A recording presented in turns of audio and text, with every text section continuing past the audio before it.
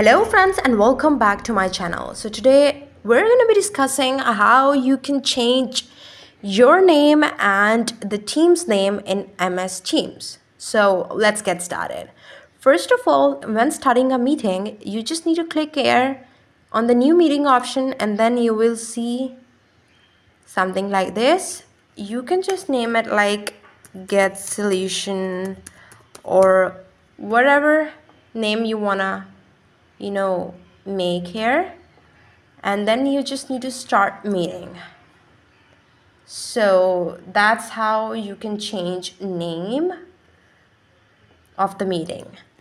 And if you want to change name of yourself, you need to go here and then select edit name, and then from here you can change your name to whatever you want.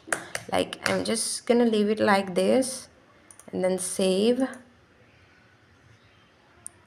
You can see the name has now been changed, and here it looks like this. Okay, so that's it. If you like this video, don't forget to subscribe to the channel, press the bell icon, share and like the video. Thank you for watching.